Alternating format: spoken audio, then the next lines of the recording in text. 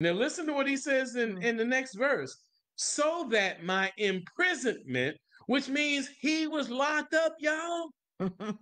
Don't you know that 2/3 of the New Testament was written by a convict, a felon by the world standards?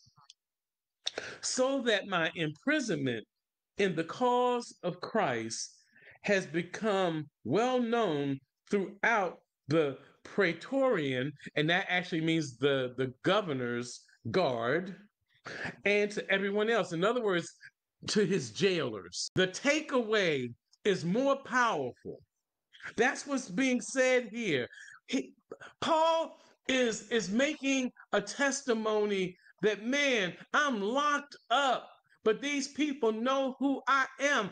I did not stutter when I was asked how and why am I the way I am. It is the Christ in me, that makes me, compels me to be who I am. And if y'all want to know why I'm always yelling and screaming and just getting all in histrionics, it's because, man, the passion of the Lord is so powerful in my witness. I am nothing without it.